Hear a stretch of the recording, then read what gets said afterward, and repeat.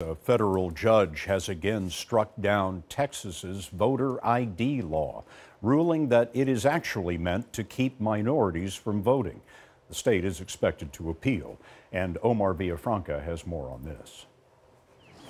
86-year-old Floyd Carrier served his country in the Army, but in 2012, he wasn't allowed to do his civic duty. He was denied the right to vote at the polling place near his Beaumont, Texas home. You felt like you weren't a citizen? I wasn't a citizen no more. I wasn't. Carrier says he wasn't allowed to vote because of a voter ID law passed in Texas in 2011, which required one of 7 types of approved picture IDs to cast a ballot. For more than 50 years, Carrier had used his Veterans Administration card that had no picture, but suddenly it wasn't enough.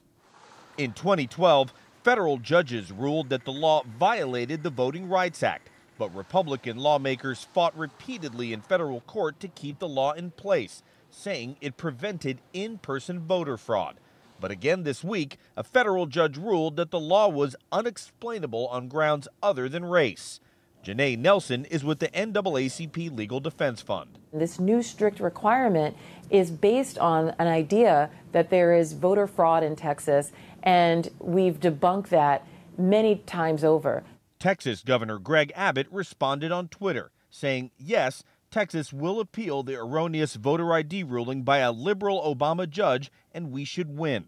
Supreme Court has already approved voter ID.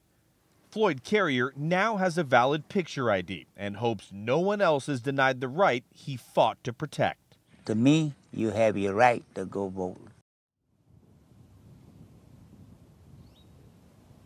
If this latest ruling stands, Scott, there are consequences. Texas elections could go back under federal oversight.